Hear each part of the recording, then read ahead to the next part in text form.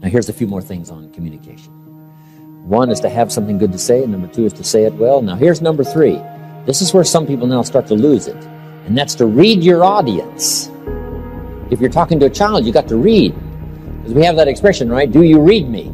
So if a child now is listening, you need to know whether or not they read you. Are you getting it?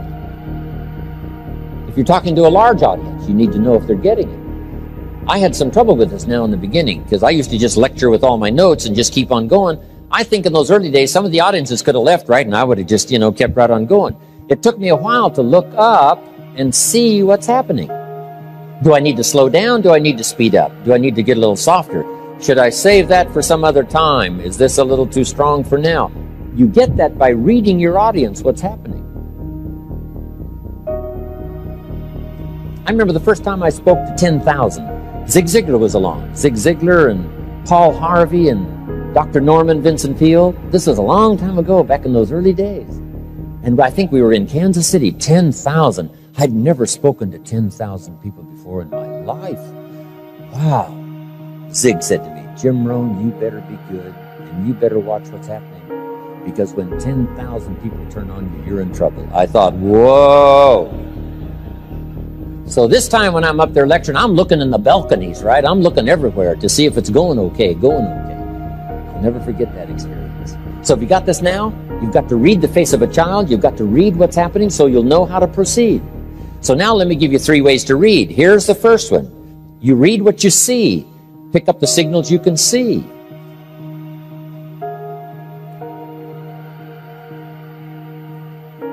If you're talking to somebody and they got their arms crossed like this and their chin tucked down and they're frowning, hey, this one looks like you got your work cut out for you. This one's not going to be easy. So we pick up those signals by what we see. Somebody's leaning toward the door. That means you got to hurry. Okay? They're not going to be here long. So we pick up what we see. Now here's the second one. We pick up what we hear. Mama said to me, if you want to be a good speaker, you have to be a good listener. If you want to communicate well with someone, you talk, let them talk. You talk, let them talk. In fact, Mama said, with 2 ears and 1 mouth, you should listen twice as much as you talk. I thought, that's not a bad idea. So listening helps you to pick up the signals what to say next. You listen to someone's comments, and then you answer the question, or you continue the conversation. So we pick up what we see. Second, we pick up what we hear. Now here's the third one that's a little mysterious. You've got to pick up what you feel. Here's another place where women have it a little over the men, because they learn to pick up these emotional signals where a man might ignore them. A woman seems to sense it. Women have this incredible antenna. They pick up everything, especially danger. Women are so good on danger. I think that was way back. Papa's off providing, Mama's home protecting. And she learned to recognize the sounds. She learned to recognize when there might be danger out there. So she developed these incredible instincts. Women have it. Men can learn it. It takes a little more for us to learn, but women seem to have it built in. In the middle of the night, the baby cries. Mama's awake. Papa sleeps. Mothers sleep near the surface, waiting for the least little sound. Or in the middle of the night, she nudges her husband and says, go look, go look, go look. Something isn't right. He said, I'm telling you, everything's okay. She says, go look. He says, okay. He gets out of bed, stumbles downstairs. The front door is open. How did she know? They just know. I don't know how they know.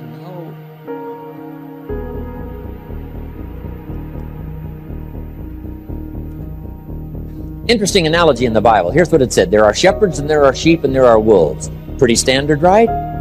So you got to make the note. Shepherds, sheep, and wolves. Right. Sheep have got to look out for the wolves. Shepherds got to be careful. Keep the wolves from getting the sheep. But that's not the end of the story. Here's what it says. You got to be so careful because some wolves have learned to dress up like sheep. Now you need a woman. Man says, looks like a sheep, talks like a sheep. Woman said, ain't no sheep. I don't know how they know. They just know. When I was putting some enterprises together years and years ago, when I was interviewing someone to be part of the enterprise, I used to have a woman sit in that worked with me. And when the interview was over, I knew what I heard and I knew what I saw, but I would ask her, what? How did you feel? She would say, hey, I felt good. Now, I didn't always take into account, but I never left it out. Or she would say something, something, something. Women know this something stuff. Something tells me something. What is that? I don't know. But here's what it can be. Very useful. Never ignore it. Now, men can learn to pick up these emotional signals. Signals that tell you, you shouldn't talk this harsh, you should back off a little bit. Yes, there are some things you should come on strong, but I'm telling you, come on. This is part of what we all can learn. Pick up the emotional signals. So number 1, have something good to say. Number 2, say it well. Number 3, learn to read your audience. Now here's number 4. The 4th key to good communication is intensity. The power of your emotion. Because there's certainly a difference in intellect and emotion, but here's the key: they must work together. The intellect, the language, and the emotion. Now the question always comes, and some of this you have to decide, in sort of a split second, how much emotion? So jot this down: enough emotion to fit the occasion. Enough emotion to fit the occasion. Or enough emotion to fit the point. You don't need a major explosion for a minor point. Some kids have an honest beef by saying you make too big a deal out of a little deal. And this is good for parents to learn. Leave a little deal as a little deal. Don't make a big deal out of a little deal, because that's too confusing. Now, if it is a big deal, you make it a big deal. But if it's a little deal, right, that's too much emotion. That's too much sometimes to handle, making such a big deal out of a little deal. So this emotional content now in what you say is very important, because the emotion is so powerful. In fact, it's the emotion that drives the language that speaks to the heart and the mind and the soul. It's the emotion that drives the language to speak to the heart. It said on the day the Christian church was started, a magnificent sermon was preached to a multitude, huge crowd of people. And it said some that heard this fabulous presentation were smitten. They were hit by the message. They were hit by the words. It got them like a sword. Can words be that powerful that it smites, grabs your consciousness and shakes it up, drives it to your heart? You say, whoa! Yes. But the key is you have to use it wisely.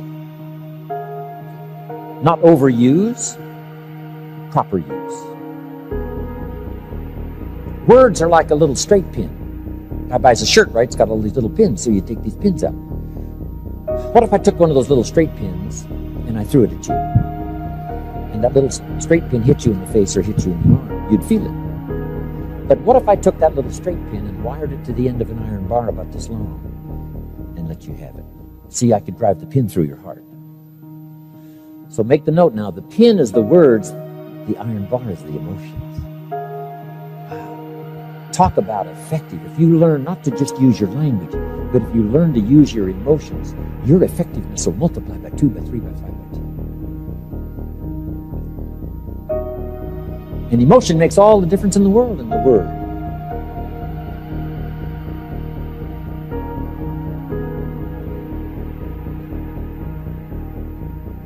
Key. Measured emotions with well-selected words. That's what's powerful. Measured emotions. Not too much, not too little. We say, don't shoot a cannon at a rabbit. That's too much firepower. It's effective, but you got no more rabbit.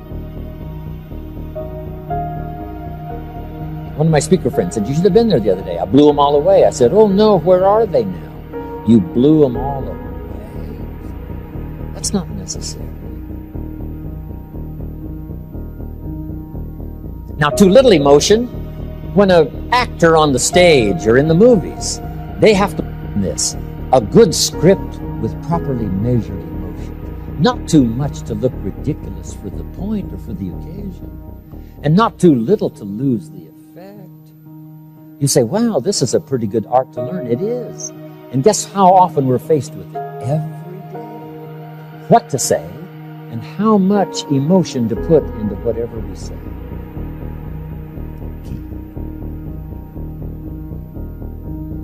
Now next, let's talk now about being effective in what we call tools of last resort.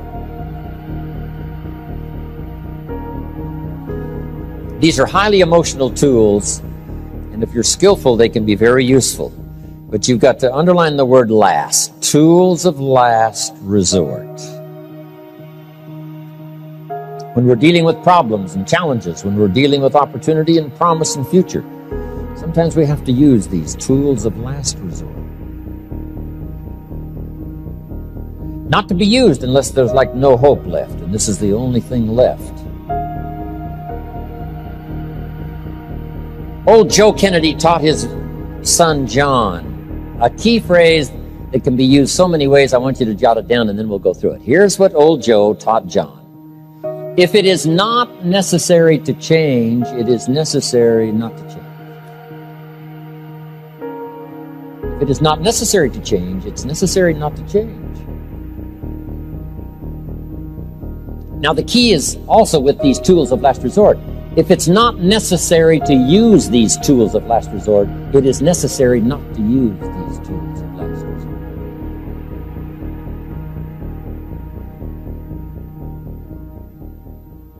So now let's talk about tools of last resort. Here's number one, your temper. Now there are occasions when it's okay to lose your temper. I mean, it's because there's no hope left. The only way to correct the situation, perhaps, is to just let it all go. But here's the key to temper. Not every day, and not all day. As a tool of last resort, you might resort to your temper. There's only 2 or 3 occasions recorded where Jesus lost his cool. Just 2 or 3. But when he did, the whole community knew about it. The day he yelled like a Comanche, grabbed a whip and drove them all out of the temple and kicked over the tables, and the money scattered everywhere, and so did the people. And he cleaned house. But not every day. Just on 2 or 3 occasions. He used some unbelievable, powerful language. Anybody would use that language with fear for your life. But he didn't use it every day. Didn't use it on every occasion. Because he talked to little children. And then he lost his temper. The full range of emotions. Gentle with the children. And when the occasion called for it, let it all go. So if you got that now, tools of last resort. Temper's one. If it is not necessary to lose your temper, it is necessary not to lose your temper. Hang on to it. Next. A direct attack, where you go after someone directly. Usually to solve a problem, we go indirectly. Let me tell you about the man who said it was going to be okay and it wasn't okay. Here's what I told him and he ignored me. Here's what happened to him. Now you're trying to get this message across to somebody you're talking to, but instead of telling them directly, you use the illustration. Here's what we call it, third party. Rather than direct, sometimes you use third party to talk about something that you don't want to be so confrontational with someone. You talk about someone that you've had this occasion to talk with this particular problem before. Here's how we solved it. Here's what happened. Okay. But then sometimes it's called for direct. You. But you got to be very careful. Here's why. Highly charged emotional conversation deals with matters of the heart. And when you deal with matters of the heart, you got to be very careful. Even if the heart needs an operation. If you were about to go under to have a heart operation and you heard the doctor say, hand me the hatchet, you'd come awake. So make this note now. You can't operate on the heart with a hatchet. When you get ready to operate on the emotions and the heart and the spirit and the soul, you got to be very, very, very, very careful.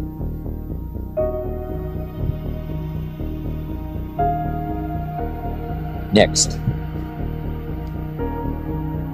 scolding. You got to be very careful of scolding because it is so highly emotionally charged. Especially in public. You got to be very careful. Somebody walks in late and you say, "Where have you been?"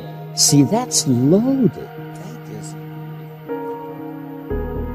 You wouldn't want to do that unless it had happened so often and there was no other hope to correct the situation, to blurt out something like that. But on the first occasion, no. You find other ways, but as a tool of last resort, you could use scolding. You've got to be careful in scolding your children. Only when it's totally necessary and called for. What if you scolded your children all day long, all day long, all day long? Here's what scolding does. It sort of cuts to get somebody's attention. Now the cut will heal, and maybe you needed to cut somebody to get their attention, and now you can cover the matter, and it's okay, and then finally someday it'll be forgotten. But if you did it all the time, some parents scold their children all day. They cut. And yes, it may heal, but who knows what psychic scars may be left by being slashed every day, cut down every day. So have you underlined it now? Tools of last resort to scold. Some things are too severe. Some language is too severe, causes more harm than good. Some punishments are necessary, but we consider some punishments a little too severe. In some countries, if you steal, they will cut off your hand. And we say, well, that's a bit much. Maybe a little piece of the finger, maybe, but not the whole hand. But it is effective. You say, "Did you ever steal anything else?" He said, "You kidding, with one hand? I mean, my stealing days are over." But now remember now, jot this down now. Severity only when it's called for. Severity only when it's called for. Not to be used recklessly because you've got the ability to talk and use it. To save it, to save it, to save it. If mama screams all day, see, it finally loses its effectiveness. Kids learn to just tolerate it. Someone comes to visit and they say, "Don't mind mama, she's just a screamer." That's right, she just screams all day long. See, now it's lost its effectiveness. And now it could be tragic. The little 3-year-old is headed for the street and a truck is coming and mama screams. Everybody ignores it. If mama saves up her scream so that the day she screams, the world stops. And everybody around, their blood turns to ice water. Because she saved it up and used it as a tool of last resort. Isn't this helpful? This helped me. Now jot this down. The more you care, the stronger you can be. When it comes time for strength and power, and maybe temper,